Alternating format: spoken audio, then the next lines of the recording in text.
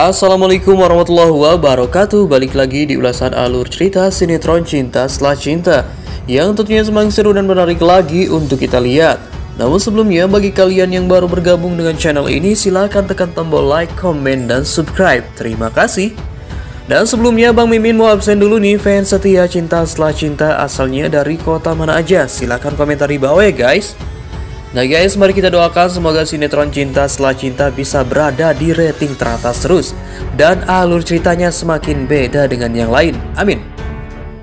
Nah guys, tentunya di episode malam ini kita pun bakal disuguhkan dengan alur yang semakin penasaran lagi di kelanjutan konflik rumah tangga Ciniko dan Starla yang semakin memanas, serta kita juga bakal disuguhkan dengan alur di mana akhirnya rencana band pun akan berhasil di episode malam ini.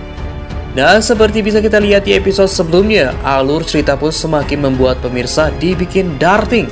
Apalagi ketika melihat Ciniko lagi-lagi sangat berulah yang membuat hati Starla menangis kembali dan tersakiti lagi oleh tingkah laku Ciniko yang sangat menyebalkan tersebut dan sangat kelewatan batas. Lagi-lagi ya guys, Ciniko terus-menerus menuduh Arya adalah lelaki yang sangat busuk yang mempunyai niatan sangat licik untuk merebut Starla. Tentunya sikap Ciniko tersebut sangatlah kelewatan batas ya guys terhadap Arya, yang membuat Starla pun makin sangat membenci suaminya itu. Untung saja ya guys, Starla dan Arya pun semakin tegas menghadapi tuduhan-tuduhan Ciniko tersebut. Sampai-sampai Arya pun membungkam dan mengancam Ciniko sendiri. Jika Ciniko tetap menyakiti Starla, Ciniko sendiri harus menerima akibatnya, kehilangan Starla untuk selama-lamanya. Dengan tegas, Arya mengatakan itu kepada Ciniko. Gentle banget kan guys, abang Arya tersebut. Sementara itu ya guys, Starla juga membungkam habis mulut suaminya. Karena lagi-lagi Ciniko tersebut menuduh Arya ingin menghancurkan rumah tangganya bersama dirinya. Padahal yang kita ketahui ya guys, selama ini adalah lelaki yang busuk adalah Ciniko yang diam-diam menghancurkan rumah tangganya sendiri bersama Starla akibat ulah busuknya bersama si pelakor Ayu. Dan kini ya guys, Ciniko malah membela dirinya sendiri dan menutupi kesalahannya sendiri serta mencari kesalahan-kesalahan Arya terhadap Starla. Sampai-sampai ya guys, di episode sebelumnya band pun sangat muak melihat tingkah laku dan sifat suami macam seperti itu. Seperti Ciniko yang sangat tega menyakiti istrinya serta bersikap kasar dengan omongannya tersebut. Ditambah lagi ya guys, band pun mengetahui kalau selama ini Ciniko adalah lelaki sangat pengecut. Nah guys, tentunya di episode malam ini setelah kejadian ini kita pun bakal disuguhkan dengan alur yang semakin seru lagi, dimana akhirnya band pun akan berhasil menjalankan rencananya, yaitu mensukseskan pernikahan antara Ciniko dengan si pelakor Ayu. Karena band pun sudah menyuruh Rina dan Joni untuk tidak menuruti suruhan Ciniko untuk menggagalkan pernikahannya dengan si pelakor Ayu. Namun ya guys, si Rina dan Joni pun kini berpihak kepada band. Kini Rina dan Joni pun berusaha akan menjalankan perintah dari band untuk mensukseskan pernikahan antara Ciniko dengan si pelakor Ayu.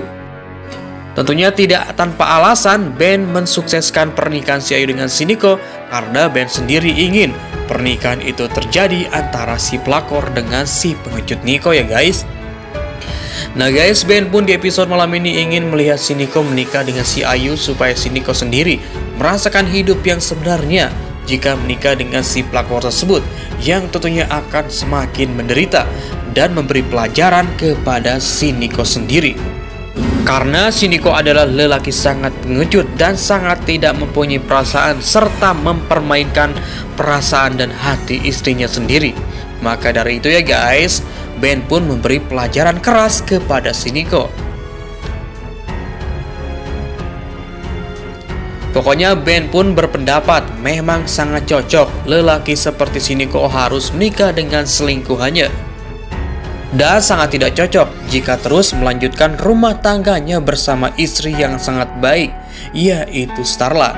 Pokoknya guys, Ben pun akan membuat si Niko hidupnya semakin menderita dan harus menjalankan karma atas perlakuan-perlakuan busuk serta pengecutnya terhadap Starla selama ini.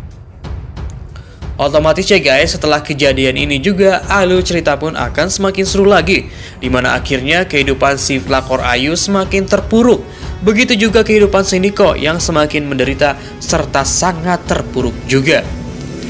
Pokoknya hari-hari si Niko pun semakin gelap di episode malam ini. Apalagi ya guys, ketika Starla akhirnya mengetahui kalau si Niko setelah menikah siri dengan si pelakor Ayu. Tentunya hancurlah sudah ya guys harapan-harapan si Niko untuk memperbaiki rumah tangganya bersama Starla. Otomatis perceraian pun akan di depan mata. Tidak ada kata maaf lagi bagi si Niko dari Starla. Meskipun dengan sangat sakit hati pun, Starla tentunya akan semakin tegas dan tidak memberi maaf lagi untuk suaminya tersebut jika suaminya ketahuan telah menikah siri dengan si pelakor Ayu.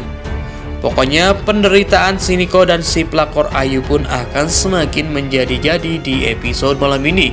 Ditambah lagi ya guys, si Niko pun akan menyesali perbuatannya selama ini kepada Starla. Namun, nasi sudah menjadi bubur ya guys. Si Niko harus menanggung akibatnya atas kebusukan serta kebohongan-kebohongan besar tentang perselingkuhannya dengan si Ayu yang selama ini ditutup-tutupi kepada Starla. Ditambah lagi, si Niko pun mengkhianati janji suci pernikahannya bersama Starla ya guys. Sementara itu ya guys, di saat si Niko menyesali perbuatannya dan hidupnya semakin terpuruk, beda halnya dengan Starla. Starla pun kini malah hidupnya makin bahagia bersama Arya. Kini Arya pun selalu berusaha terus menjaga Starla dan membahagiakan Starla dan Nila. Karena bagaimanapun juga ya guys, Starla dan Nila pun harus dibahagiakan oleh Arya untuk melewati fase hidup yang sangat berat ini. Tentunya Abang Arya pun akan selalu ada untuk Starla dan tentunya akan membuat para pemirsa pun dibikin sangat baper di episode malam ini. Karena lagi dan lagi ya guys, Arya pun menjadi penenang di saat hati Starla sangat-sangat terpuruk. Mungkin kalau tidak ada Abang Arya, hidup Starla pun akan semakin hancur dan semakin menderita. Namun dengan kehadiran Arya tentunya di episode malam ini, Starla pun akan perlahan demi perlahan bisa melewati masalah-masalah yang sangat besar, yang sangat berat, yang kini harus dijalaninya serta dilewatinya ya guys. Nah, siapa yang sangat setuju jika nantinya Arya menjadi suami Starla? Silahkan komentar di bawah ya guys, supaya Starla hidupnya semakin bahagia bersama Nila serta Arya. Tidak seperti bersama si Niko, si bajingan, si pengkhianat tersebut. Dan siapa juga yang sangat setuju jika si Niko dibikin sangat-sangat menyesali atas perbuatannya ketika mengetahui kalau Arya menikahi Starla? Silahkan komen di bawah ya guys. Nah, cukup sekian dulu alur cerita kali ini. Untuk tahu kelengkapan alur ceritanya, jadi jangan lupa saksikan sinetron Cinta Setelah Cinta episode malam ini. Terima kasih. Wassalamualaikum warahmatullahi wabarakatuh.